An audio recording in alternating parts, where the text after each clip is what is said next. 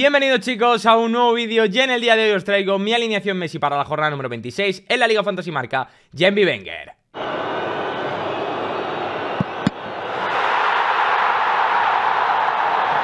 Como cada jueves os traigo mis recomendaciones con nombres y apellidos para el fin de semana. Y como os dije en el vídeo de ayer, que si no lo habéis visto os lo dejo por aquí arriba, tengo mucha esperanza en esta jornada 26. Tengo mucha esperanza. Creo en que este vídeo, los futbolistas que vais a ver van a volar. Pero claro, lo importante es que volemos tanto tú como yo. Yo los voy a llevar, tú. Pues no sé si llevarás estos futbolistas o irás con mis mismas ideas, con los equipos parecidos. Para que nos vaya bien a los dos, tienes que estar montado en la carrascoleta, tienes que estar suscrito a este canal de YouTube, tienes que haber dejado un like y que superemos los 500 likes. ¿Lo has hecho?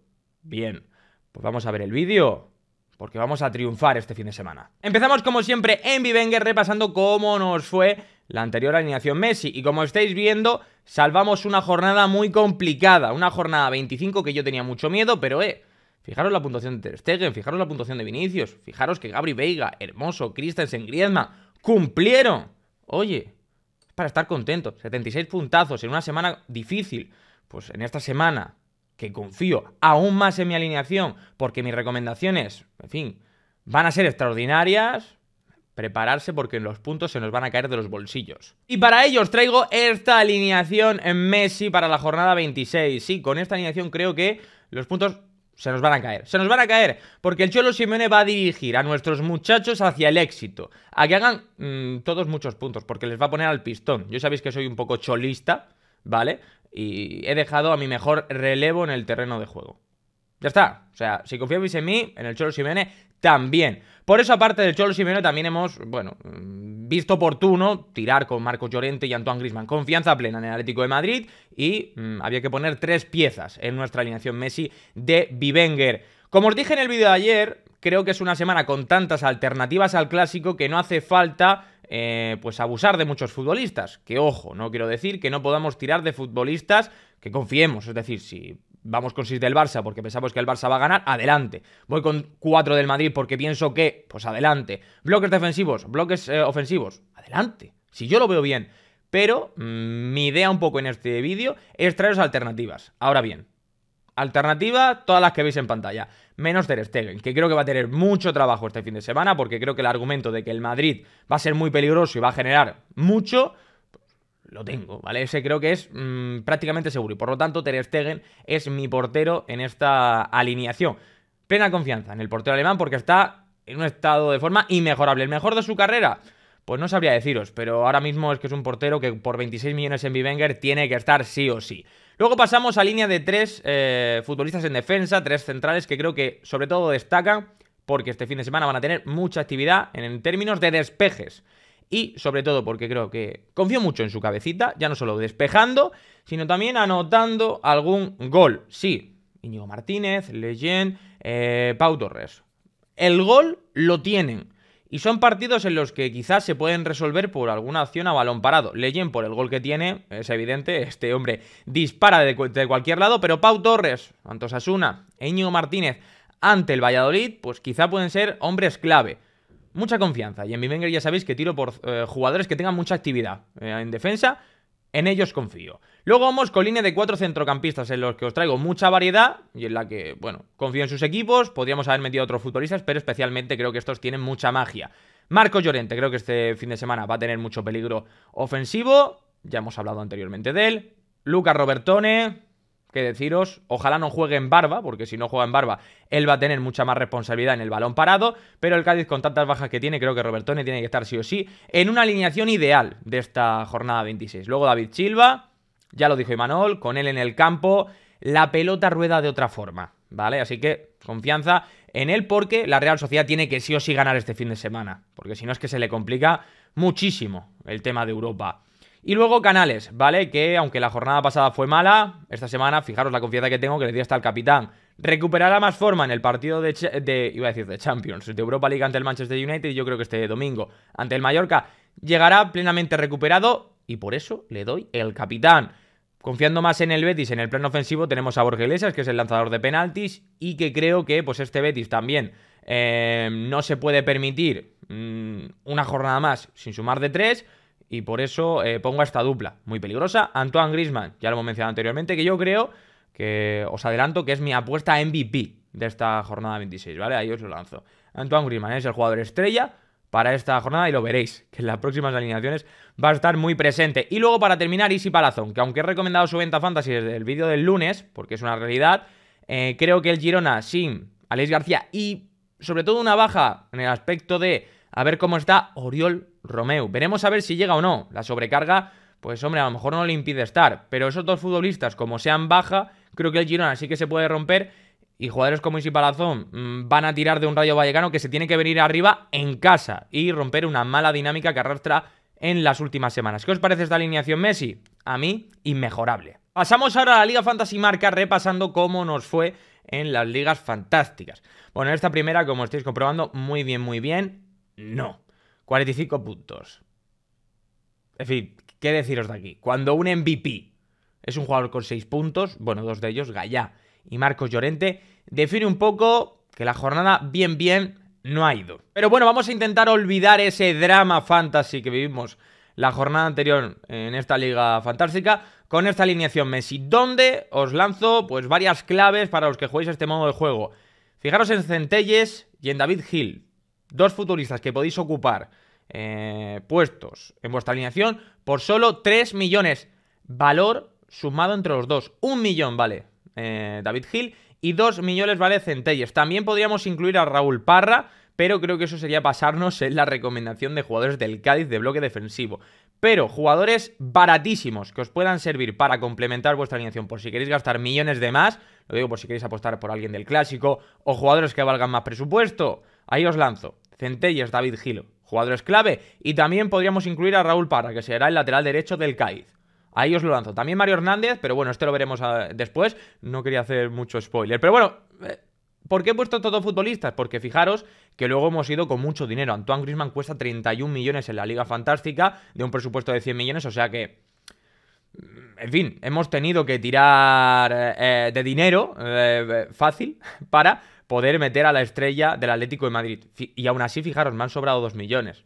En fin, es que soy un jeque de la economía. Bueno, vamos con la alineación aparte. David Gil, Centelles, opciones buenas y baratas, ¿vale?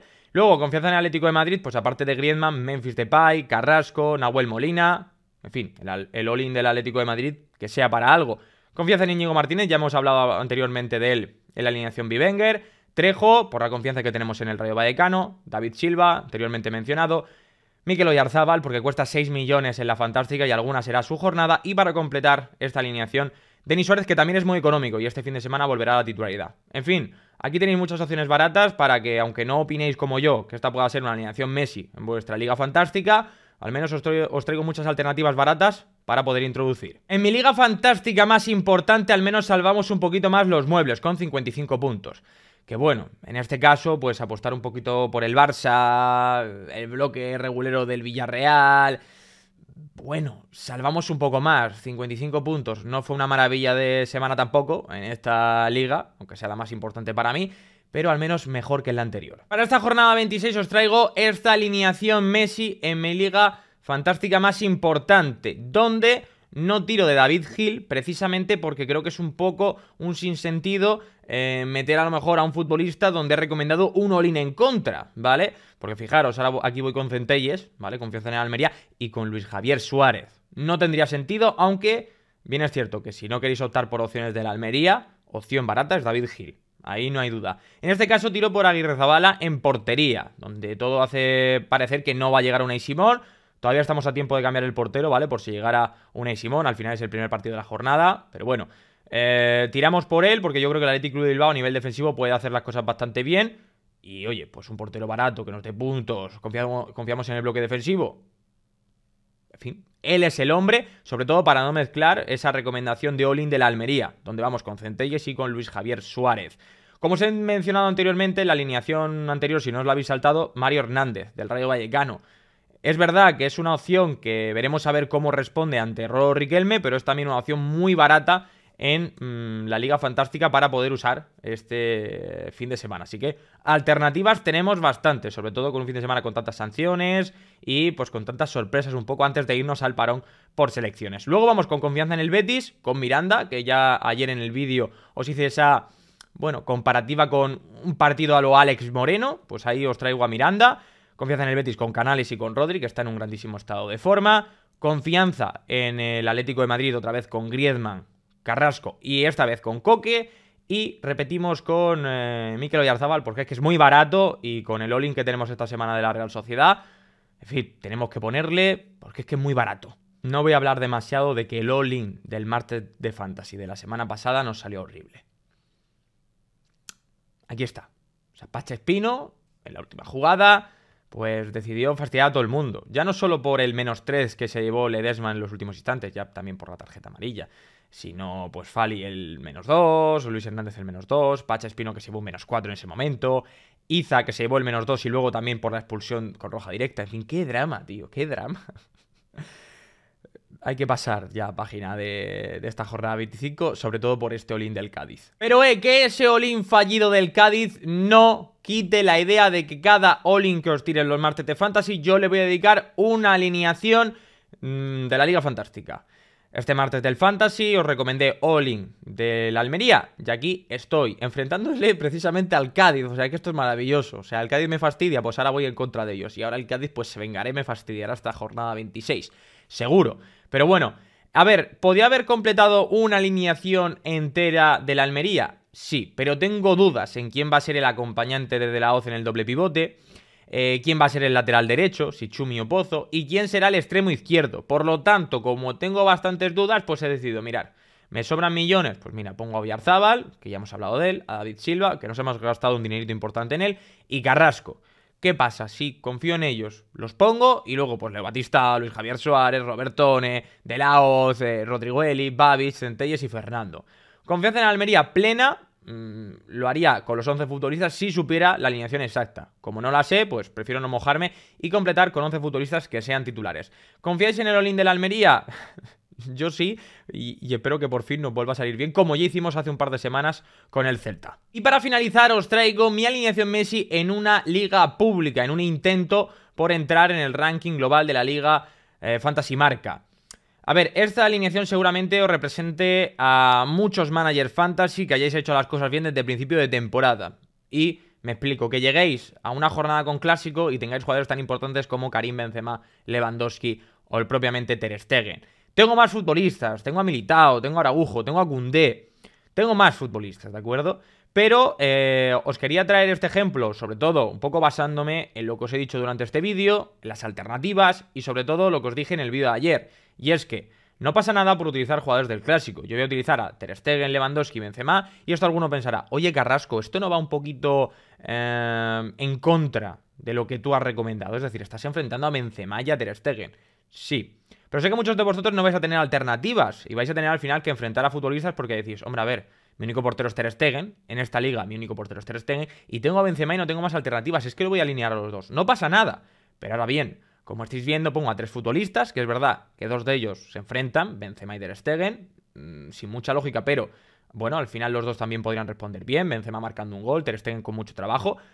Podríamos soñar con eso, pero como estáis viendo no vamos ni cargados en defensa con gente del Barça, ni del Real Madrid, ni en el centro del campo. Vamos con variedad, vamos con confianza en el Rayo Vallecano, con Catena, Leyen, con Jiménez, con Cubo y Brais Méndez, Parejo, Canales, Griezmann, mucha variedad. Y eso es un poco lo que os quería transmitir. Enfrentar futbolistas del Clásico, alguno no podrá hacer nada y tendrá que tirar de ello, pero con cabeza, no metiendo 8 futbolistas porque sin duda puede ser hasta contraproducente y sobre todo en una jornada 26 con tantas alternativas. Ya hasta aquí chicos mis recomendaciones para esta jornada 26 en los mejores fantasy. Espero que coincidamos en muchos futbolistas o al menos en las ideas de los equipos. Que yo lleve a lo mejor a un Marcos Llorente y tú lleves a Carrasco, pero vayamos con la misma idea y disfrutemos de una jornada 26 que yo espero que sea tremenda y que nos vayamos con una sonrisa al parón por selecciones y nos podamos centrar en generar money felices. Eso es lo importante, ¿de acuerdo? Muchísima suerte este fin de semana y recordaros, para realmente que os vaya bien y que sobre todo vuestros jugadores destaquen también para que os den dinerito, tenéis que estar montados en la Carrasconeta. Deja tu like, suscríbete y también sígueme por las redes sociales para no perderte ni ninguna última hora de la Liga Española y por la plataforma morada, link en la descripción donde estaremos en directo esta tarde noche y mañana todo el día para resolverte todas las dudas fantasy que tengas y analizarte plantillas fantasy. Si eres suscriptor, déjate a tu primo el Prime. Chicos, mucha suerte en esta jornada 26. Nos vemos en el próximo vídeo. Adiós.